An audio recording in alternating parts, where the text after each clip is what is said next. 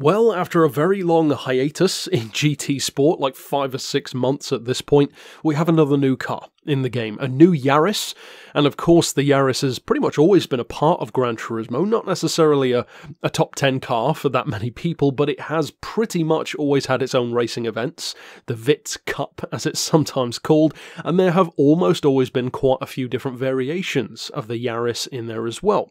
GT6 was probably the best example there. There's the Euro Sport, the RS Turbo. It's a pretty good little hot hatch, even in some cases. Now though, we have the addition of this, a vehicle which in real life is certainly one of the hottest, if not the hottest, you could comfortably say, version of the Yaris ever sold.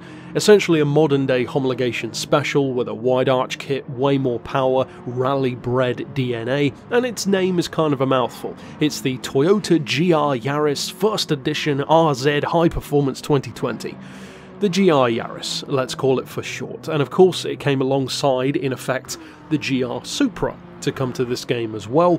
The Supra is a good car in its own way, and although the BMW Z4 memes abound, and my opinions on the Supra compared to, for instance, the FT1 concept, I believe are already out there on the internet, on the channel for instance, this version of the Yaris though, to me is kind of more badass than the Supra, to be honest, because you take what is a relatively unassuming but popular hatchback, like a Corolla for instance, or a Yaris in this case, and then you make it into this absolutely nuts, wide arch kitted, all-wheel drive, 260 plus horsepower machine, which is kind of crazy. Now, what's it like in the game?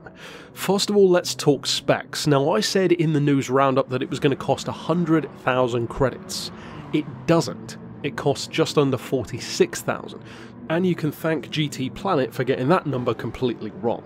Now, as far as the rest of the specs go, it's pretty good. It's only a 1.6 litre, as I said it is all-wheel drive. It's relatively heavy for a smaller hatchback, just under 1,300 kilos, but it does have a healthy amount of power and an even healthier amount of torque to work with. 268 brake horsepower, 273 pound-feet of torque. It's at this point though where things go downhill a little bit, because as you can see in the event that I'm doing here on Maggiore, it's a 10-minute event against 20 other cars, N300. I decided to leave the Yaris completely stock, even on the stock sports hard tyres, just turn the traction control off, put it on professional difficulty, and have the kind of race that I would typically do for one of these reviews. Well, spoiler alert, I didn't really get any higher than like 18th, because the car just really struggles on any straight section. Now, one of the main reasons for that is actually the gearbox. In particular, the stock gearbox in conjunction with what I almost always use, which is an automatic setup. Yes, I know opinions are rife out there as far as automatic versus manual. I'm well aware that manuals are quicker, both most of the time in games, and even sometimes in real life as well. I'm just lazy. It really is as simple as that. I'm well aware that it's quicker with a manual, I just can't be bothered most of the time. Now, I do make some exceptions, and this is one of the vehicles which I think you would almost have to, at least if you're going to drive it stock. Because as you can see a number of times in the event, if you look down at the rev gauge, especially in third gear, it really gets stuck in that gear for some reason. The game clearly needs to change up, but for whatever reason it just doesn't. Now, it has more than enough power and torque on paper, especially with all-wheel drive, a short wheelbase and a wide track, to be a force to be reckoned with. It just doesn't really work out that way though, because as you can see in the event, even though the numbers are good, and technically you'd expect it to be very good through corners as well, it just kind of isn't. The torque split makes it feel, to be honest, more like a front-wheel drive car than a rear, and you can change that to some degree, but again, I'm just referring to the way it feels stock, basically. Now, as far as tuning goes, you cannot go any higher than N300 with this car. However, you can go down. In fact, you can go down quite a bit to N100. Now, I'm yet to compare that version of the car, or even potentially an N200, and it wouldn't surprise me actually if N200 tends to be where this car is doing its best work, because yes, it's in N300, but it's barely in there. A lot of the cars that are in this event, for instance, have a lot more power. So I'm not necessarily even saying that this car couldn't be good in N300, I'm just talking about how it feels out of the box. For instance, you can do a lot to it without jumping out of N300. You can increase the power all the way as high as it can go, you can drop the weight, And as I said, that could change everything. In terms of lowering it, well, it wouldn't surprise me at all if N200 really is the sweet spot, because you don't have to restrict the power that much. And again, you could drop that weight as well, which of course is only going to improve things because, as I mentioned, for its size and for a car of its type, 1300 kilos is quite a lot. That's pretty hefty, especially for a car that's only rocking a 1.6 litre engine anyway. Ultimately, my thoughts on this particular Yaris are kind of split. In its stock form, I don't find it that impressive. In fact, it's not necessarily even a car that you need to update the game for if you're not playing GT Sport that often, because it's not going to bring some new world of adventure to the game that you were missing before.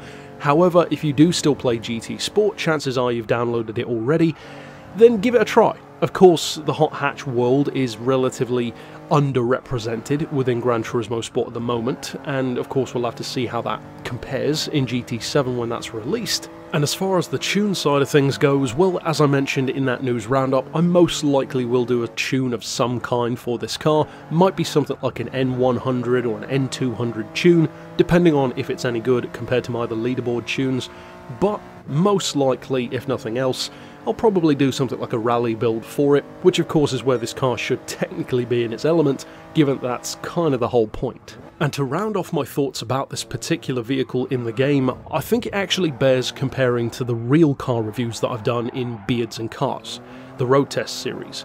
Comparing something like a Yaris to vehicles like Porsches and Maseratis and AMGs and various other cars that I've looked at in that series, well, of course, it's not necessarily going to be as quick or as powerful as many of those, but the thing that I think is important to talk about in that regard is I've mentioned even as far back as the potato camera Gran Turismo 6 days that there are certain cars in any game, not just Gran Turismo, that you simply cannot fully appreciate in a game, because the things that make the car so good can't really be experienced virtually. The Tesla Model S was one of the original examples that I talked about. It's a car that has so much practicality in certain ways that just don't apply to a game, like space and seats. For something like a sedan to have 7 seats, in a game that means nothing. Something like my car, the Touareg. In Test Drive Unlimited, it's fine. In real life, it's great. There are certain cars that just don't, for whatever reason, translate that well into a game in terms of their best points. I could see the Yaris being one of those. I think that this is the kind of car that if I did test drive one in real life and put it into the Beards and Cars playlist, I'd probably love it, because it's just that kind of car. In the game though, the handling, the torque split, the way it delivers its performance, it just doesn't feel that special. And ultimately, with the way Gran Turismo delivers the performance in vehicles, the way the physics are in the game, even the way the visuals work with kind of the lack of motion blur, and Gran Turismo's kind of known for not really having that feeling of speed transmitted that well, you know, for the sake of realism or not, you can argue either way. There are certain cars that just kind of lose a bit of their charm and excitement because of that, and I think that this Yaris is one of them. In real life it would feel great, I have no doubt. Really quick, great kind of performance on like a twisty B road. In the game though, not so much. So those are my thoughts overall. Tell me down below if you've already driven it, what did you think of it? Do you think it's great? Do you think it's disappointing? It's kind of interesting to have a car this late in the game cycle either way.